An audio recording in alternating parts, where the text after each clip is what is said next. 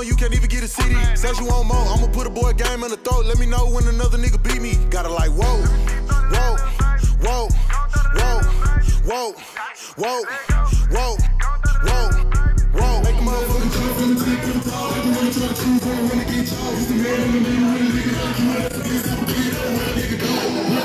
Look, you look dope. All birthday in this hoe, man. Happy birthday, C-Face, man. Happy birthday, Juan, the big homie. Yes, sir. Appreciate all y'all.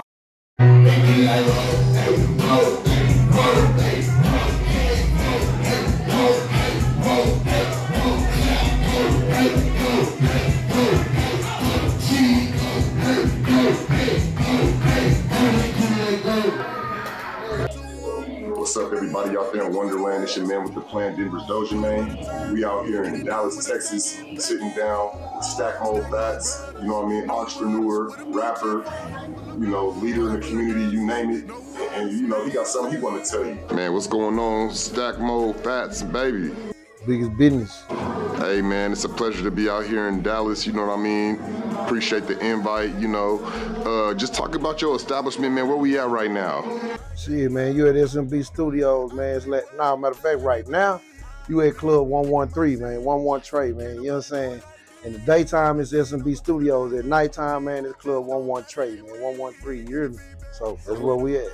So it's a studio in the day, and then it's a club like an after hours by night. Yeah. And so how long you been stepping on this one right here? How long you been doing putting it down over here in this location?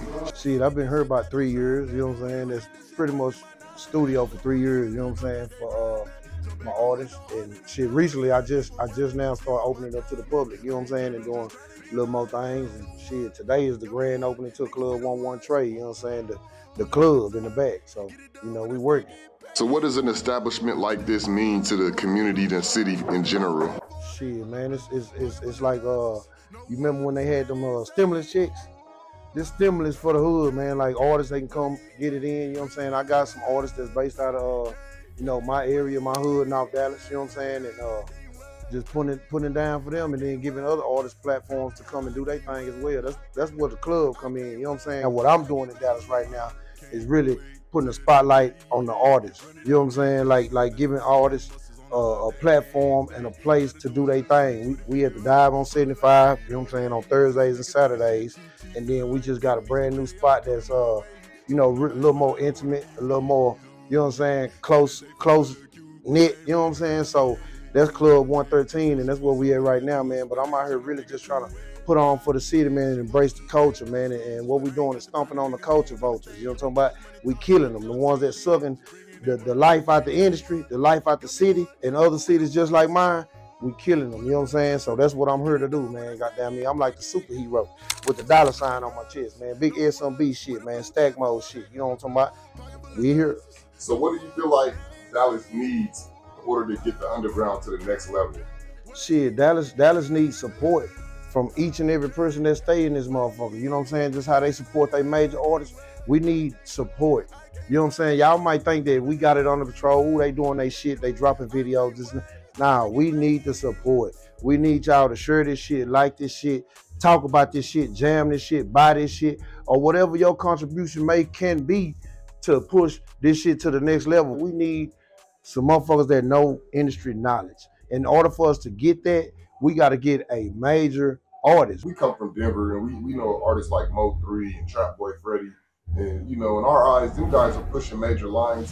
What do those big artists mean to the city? Obviously, R.I.P. Mo3, right? Like, he's no longer with us. However, he did have a big impact on the hip-hop game. What do those artists that make it to that threshold, how do you feel like they can move in order to bring up the underground under them, kind of like how you see in Atlanta, where one major artist kind of brings up more? Because y'all got y'all's artists, but it just don't seem like y'all got them in abundance like a Houston or an Atlanta. Shit, man, first off, R.I.P. Mo3, you know what I'm saying? Long live Mo3. And shit, man, to answer that question, bro, man, they just keep pushing, keep smashing, because they are there, you know what I'm saying? They almost there, but just keep pushing, you know what I'm saying? Just keep smashing, and then shit, man, reach back and work with the artists, you know what I'm saying? We need more of unity in Dallas, you know what I'm saying? Instead of like the names that you named, those were two prominent artists, but what was it? They were enemies, right? You know what I'm saying? They were enemies. So the enemy shit is not gonna push us forward. You know what I'm saying? We gotta stop being enemies and start being more of brothers. You know what I'm saying? More supportive of one another. You know what I'm saying? Like, it's enough money in the industry for everybody to eat. You know what I'm saying? Look at Atlanta. It's enough money for everybody to eat. You know what I'm saying? You ain't got to try to step on the next man or kill the next man just to bring yourself up. As we see, that shit ain't working. Not for us. And since I've been here, man, we kind of had a tragedy in hip hop with Takeoff being killed in Houston.